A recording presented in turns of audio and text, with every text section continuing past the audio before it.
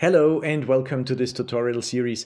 Many of you have asked for it, and here it is, an introduction to animation nodes. Now you might have heard of everything nodes, and you might be wondering why even learn animation nodes now? Well, what is everything nodes?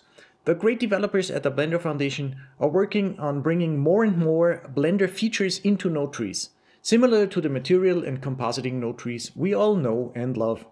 In fact, the guy who invented and implemented most of animation nodes is now employed at the Blender Foundation to develop everything nodes.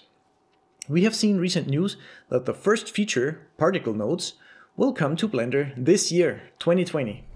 And you can actually already play with that by downloading the so-called functions branch from Graphicall.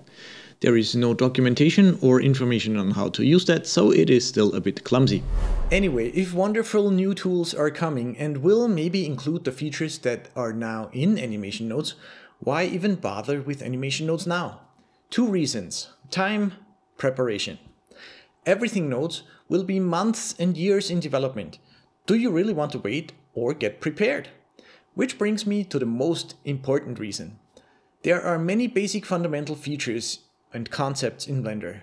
And everything nodes will grow and cover more and more of these, but animation nodes can already do a lot right now.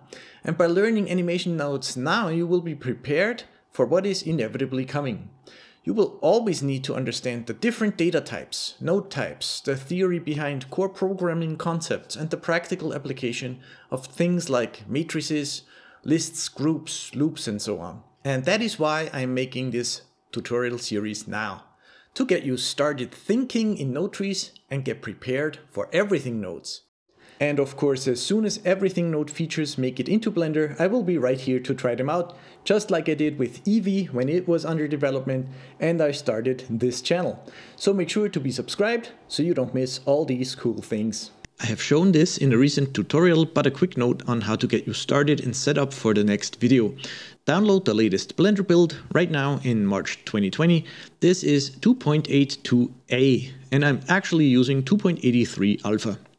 Then download the free add-on animation nodes. Like I said before, there are at the moment daily builds at Graphicall, but I would suggest to check crispy.zone because the best source for the plugin has changed over time, and I always update the info and links and even troubleshooting tips right at the top of the page for everyone who's interested. The add-on is a zip file, and all you need to do is go to Edit, Preferences, click on the add-ons menu, then install the file and activate the checkbox. That's really all you need. Now head over to the next episode where we will learn all about node trees and their execution. See you there!